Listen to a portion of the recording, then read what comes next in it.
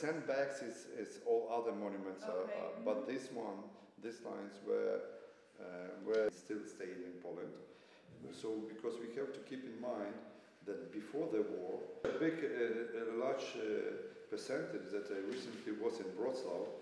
And I'm worried because I don't know where are the limits of this hospitality, of the hospitality of Polish people. So because I think that more than 80% of Ukrainians who came to Poland as forced migrants are staying in the private houses, in the private apartments.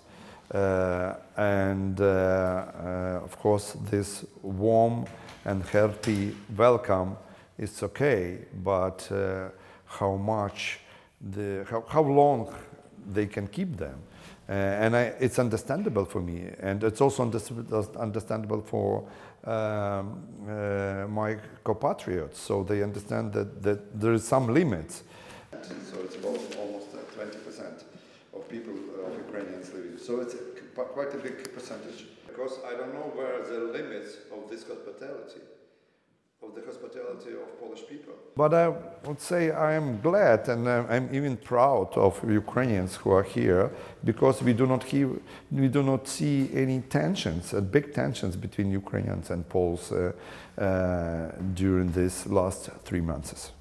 Maybe to Germany or Czech Republic or Czech here, to be correct. Forced migrants are staying in the private houses, in the private apartments. Poland has proved how effectively they can manage this wave of migrants, how effectively they can manage to use the money of their own budget, and how effectively they can provide assistance to the migrants.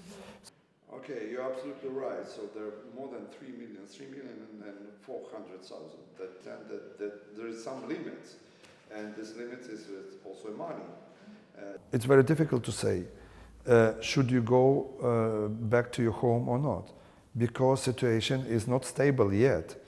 So I might encourage you to go to Lviv, which is far from the front line, but in one day Lviv could be bombed, as it was 2 or 3 days ago, and the rocket might come to your house or your car.